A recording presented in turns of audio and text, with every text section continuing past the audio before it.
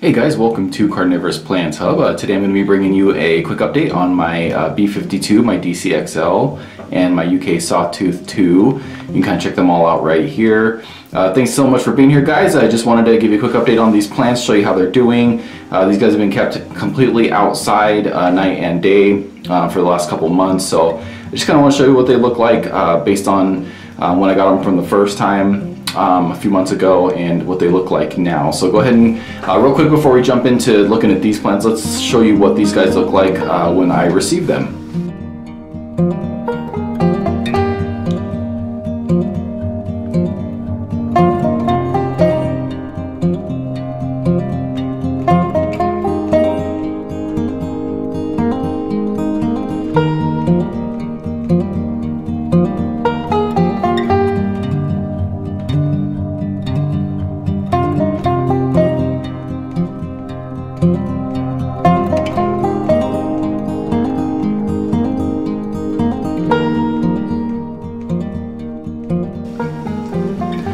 Alright, so as you can see, they've been doing a pretty good job growing quite a bit. We'll start with the B52 here. I was going to do these individually, but I decided to go ahead and just do these all three at the same time. I've already actually given you guys an update on the Sawtooth, but it's continuing to grow so much I just figured I'd throw it in here with these guys while I was updating you on them. But so here's the B52. You can see there's a significant more traps. The traps are actually really good sized.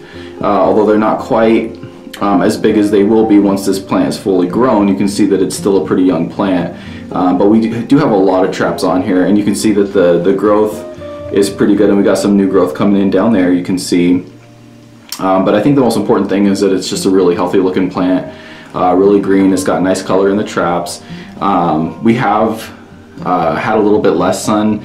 It's been really hot, but we've got a lot of smoke in the air from a lot of the wildfires, so the sun hasn't been as intense as it normally is, so that could be contributing to why there's not quite as much of the red inside the traps. They just haven't been exposed to quite as much light. But so let's take a look at the DCXL here. So yeah, so you can see this one is actually doing really good. The traps on this one are just a little bit smaller than the B52, but the traps are a little more green and they actually have a little more red on the inside, so their coloration is actually a little bit better. Let me get close up here. They kind of have that speckled red coloration on the inside, which is really cool. I really like that. I think that's really neat looking. So same thing with this one. You can see there's a lot of new healthy growth coming in. You can see kind of at the bottom there. There's one trap there, and then another one there at the very base there, getting ready to kind of pop up and emerge. You can see these guys have been doing a lot of eating. There's a lot of dead flies in the traps, probably not as much as my Sawtooth over there. It eats a lot, but these guys, you can tell, have, you know, some flies in the traps.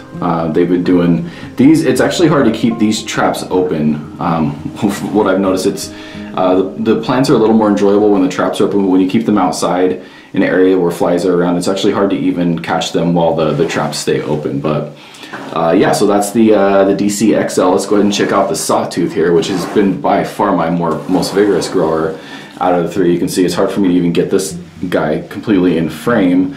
Yeah, take a look at that, and you can see there's a lot of growth on there. You can see this is the Sawtooth, so it's got the really cool, let me see if I can get that to focus for you, but it's got the really cool kind of Sawtooth style traps. So they're not, the eyelashes there aren't as big. It looks more like a saw, which is why they're called Sawtooth. But it's a really neat Venus flytrap. The traps aren't going to get as big as either of these two in the long run, but it does have really cool and sort of unique shaped traps, and it's growing much more vigorously. This one has way more traps than either of the other ones, and you can see, even if you look down here, you can see it's not done either. It's going to be shooting up a lot more in the coming months before it goes into dormancy. So this thing is super healthy. It's growing really fast. You can see it's doing a really good job of eating. A lot of these traps have flies. You can see that one right there. It's got multiple flies in it that it's caught. You can see it's getting to the end of its lifespan, which is perfectly normal. After they catch a couple of flies, usually they're kind of done.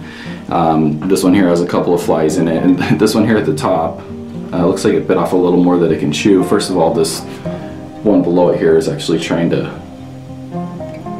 bite. I'm surprised that one didn't close on me. There we go. But you can see this one here, I would say has probably bit off a little more than it can chew. I'm pretty sure that's a wasp in there. That's probably going to result in this trap dying. You can see it's starting to turn black down there a little bit. More than likely that's because this insect that it consumed here, which I believe is a wasp. Let's see if we can get yeah, you can see it. It looks like probably like a yellow jacket. You can see the wing is kind of sticking out there, so this didn't get a good seal, but that's what happens when they eat an insect that's a little too big for them. Typically, if they can't get a good seal, it'll develop some mold and some bacteria, and it'll eventually kind of kill the trap. But that's just part of it. That's no big deal. It happens, especially with this one. You're not going to really be able to tell because there's just been so many come through. You see this one's about ready to die too, but it's got a couple of flies that it's already caught in there as well. So, but that's just kind of the name of the game with fly traps. You can see one dying here at the top with several more coming in at the bottom. Pretty normal for these traps to die fairly regularly. You can see even on this one here, you can see I got some traps at the bottom that are dead and dying. That one there's turning black. So no big deal if you got some dead or black traps. If you notice that all your traps are turning black, definitely more of a sign of something probably being wrong. But if you just have a dead or dying trap here and there, no big deal. But yeah, so that's the update for these Venus flytraps for you guys, the B52, the DCXL, and then the UK Sawtooth.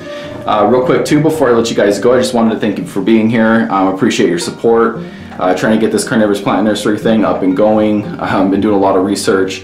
My wife and I are actually getting pretty close here to getting ready to start selling some carnivorous plant soil. It's going to be kind of a peat mix, and we're kind of at the beginning process of that. If you're here and you're hearing me say this, there's a good chance that maybe it's already done, so check out the description if you need to buy some soil. I probably have a link in there for you, so you can check that out. You can buy it from us. We make it from our home, so it's kind of special made for everybody. Some things that are coming with the channel. I'm going to be getting a grow tent here pretty soon. I've got some lights coming in. I just got a Santee light that I'm going to be using to grow some Venus flytraps from seeds. I've had a lot of people kind of request that, so that's going to be coming up here real soon. I'm going to be getting a bunch more Venus flytraps, and I'm going to be putting them in a grow tent along with some other carnivorous plants, probably some sundews and some pings, and doing kind of an experiment with my first grow tent and a bigger light. That's coming. I should have that light here pretty soon.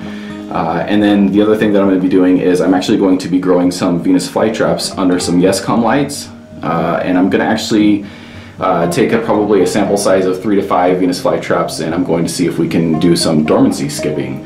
And I know everybody's probably getting up in arms right now. They usually do anytime I mention skipping dormancy, but it's kind of more of just a test. I've been talking to some people that have been keeping flytraps for over 3 years now, and they're really beautiful flytraps, super healthy, and they have not put them through dormancy. So I'm going to be kind of trying to follow their lead a little bit and see what we can do. I'll document it. I'll make the videos for you guys so we can argue, debate, discuss, and all that stuff in the comments. But yeah, so those are all things that are coming, guys. I know I haven't had many videos here, but I've been really busy. I've been kind of trying to map out what I want to do here with my Venus flytraps and my other carnivorous plants and getting this soil thing up and running. And then, but I do have a lot of stuff coming up here in the pipeline. And thank you all for being here. I appreciate it. Make sure to subscribe to the channel so you guys can get updates on all this cool stuff, so you don't miss any of the updates. Oh, actually, I've got a water distiller that I'm actually using upstairs right now. I'm in the process of testing that, so I'll be reviewing that up here pretty soon, so you guys can see that. That's been awesome. It's been a lifesaver on my distilled water instead of getting it from the grocery store.